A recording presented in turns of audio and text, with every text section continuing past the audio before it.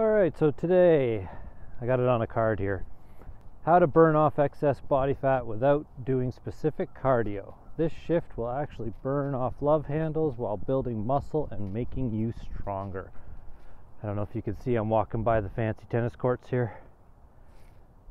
I forget the fancy name, but it's quite the tennis spot. Anyways, so this is in regards to looking through the eMag page, like when you go to my website for the eMag that I put out, I don't know, twice weekly, monthly, whatever. Whenever I get something cool, I have a bunch of bullet points of stuff that I cover. So this is the first one, and I want to, under the no hype, just facts sort of banner, see if we can cover this.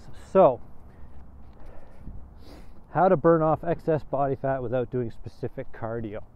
Okay, so the first thing I would say, if you have access to a barbell, that's where we'll start, because actually I'm just going to stop.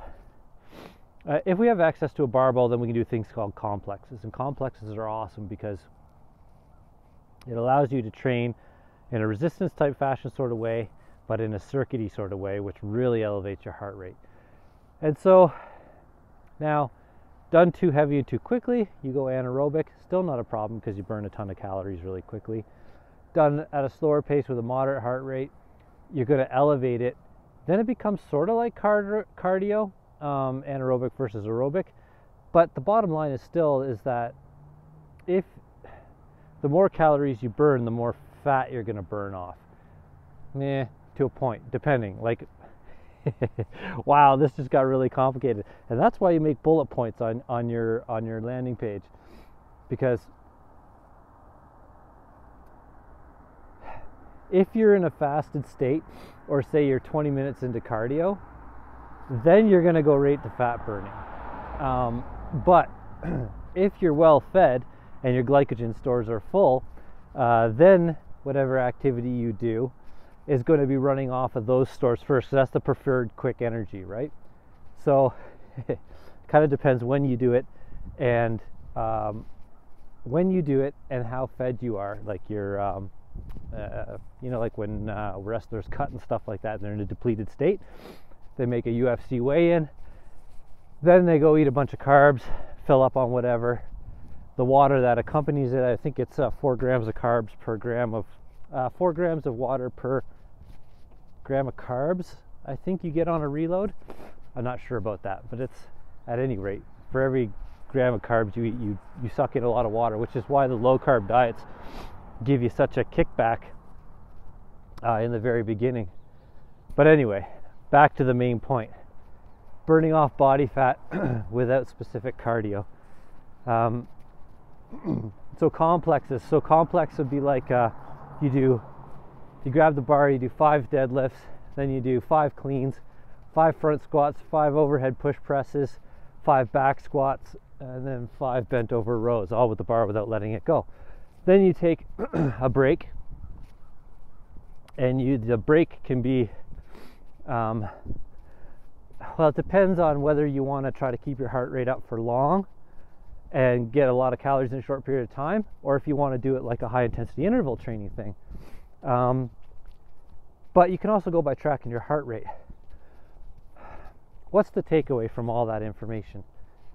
The takeaway is that you can easily get overwhelmed and then stuck in analysis paralysis on that sort of stuff, because if your heart rate stays high for as long as you can, great, you burned a ton of calories in a short period of time. Something like, what's it called? A Tabata protocol. 20 seconds on, 10 off for usually 8 rounds. That's a great way to bang out a lot of work in a short period of time. Heart rate stays elevated for a long time after, you burn a lot of calories, great. But then you have somebody that goes out, say on specific cardio, which is what we don't want to do, which is the point of this bullet, this topic that I cover in the eMag. That would be going out and say going at like 70%, whatever. A manageable heart rate where you can continue on for, say, whatever, 30 minutes, an hour. That's steady state cardio. That's not what we're talking about. So we have complexes. Technically, if you were to wear a heart rate monitor and you looked at your heart rate after you did even just one set of, say, normal squats or any big movement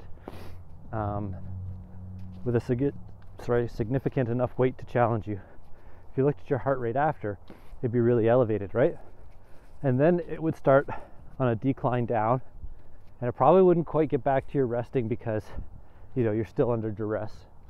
But you could get yourself a minute at least of rest after a set before your heart rate gets down to a manageable level where you're breathing normally. What is that?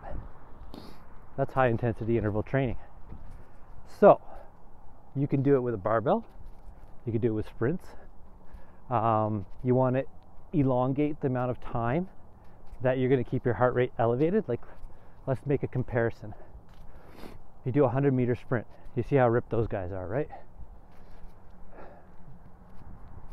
Short burst, 10 seconds ish, depending on what level of sprinter you're looking at,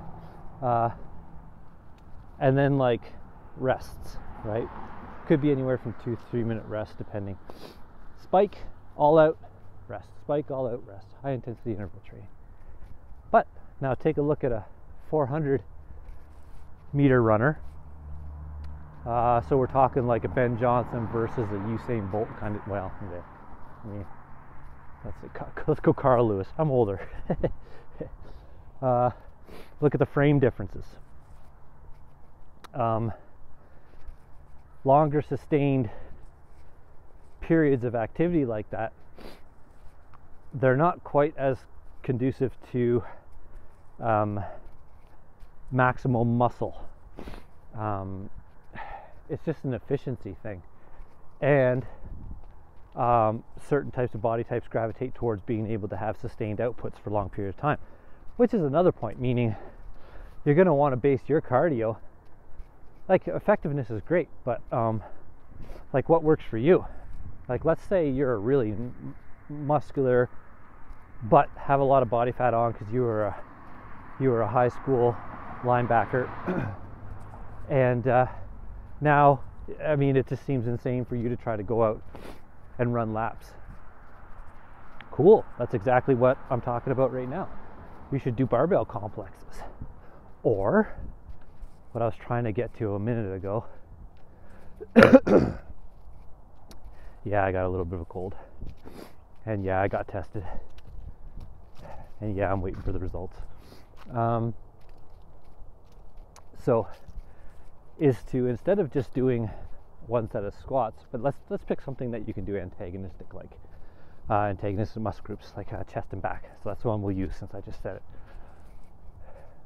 Let's just say you do a big set of dips. I like dips better than bench. Ask me why in the comments below. Let's just say you do a big set of dips. You're breathing like crazy and all that. Well, you think you could take a break, and you could. But if you wanted to keep burning out calories, but still be stimulating muscle growth without running into the too long of a period of work, like say a 400-meter runner, right? Or 800. Let's take it a bit further so I don't have to deal with a whole bunch of comments. But you go dips, and then let's say you smash some bent over rows. Or let's just say you're bodyweight training and you go chins. You've worked opposing muscle groups, or antagonistic for fancy. Agonistic, antagonistic. So what happens is chest rests, back works. Now you could take a rest now, and you'd have roughly, usually 20 to 30 seconds per set, I would say, give or take, depending on your rep ranges. You've got almost a minute of all-out activity, but that's on your whole system. But on each individual muscle, you've got a shorter term time. How am I trying to say this? Of exertion. That's the one I should say. Of exertion. Then you could take a rest if you wanted to let your heart rate come back down, depending on your goals, or like, because you could be going for fat burning or max weight, mass, whatever. Or you could just jump right back and do chest again if you didn't mind using a little bit of less weight because of your cardio capacity. So going back to the main point. Shit, I went over 10 minutes. Yes, you can do it. No hype, just Facts Fitness. Okay, bye.